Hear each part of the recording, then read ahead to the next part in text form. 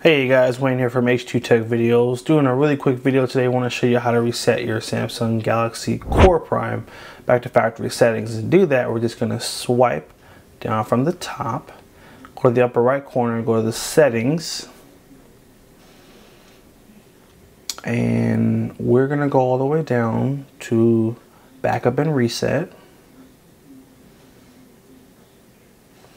And all the way at the bottom, okay, so before you hit factory data reset, you're going to come up here to backup account, tap on there, take that back, go back one step, because okay, here's the thing, you always, for now on, you have to go to accounts first and you have to erase the account that's on there. See, like this account is on there right now. I'm going to tap it, more, I'm going to remove this account.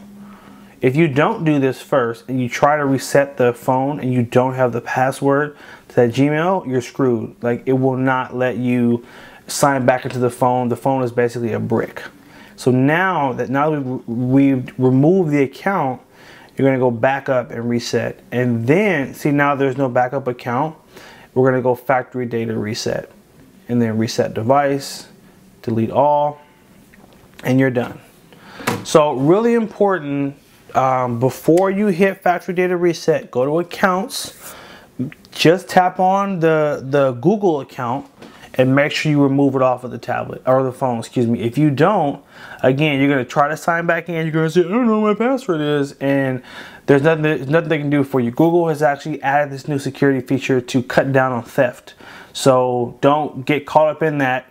Hopefully you watched the whole video before you just started pressing stuff. And hope you guys found this helpful. Make sure you like, favorite, and share if it was helpful. Take care and have a good one.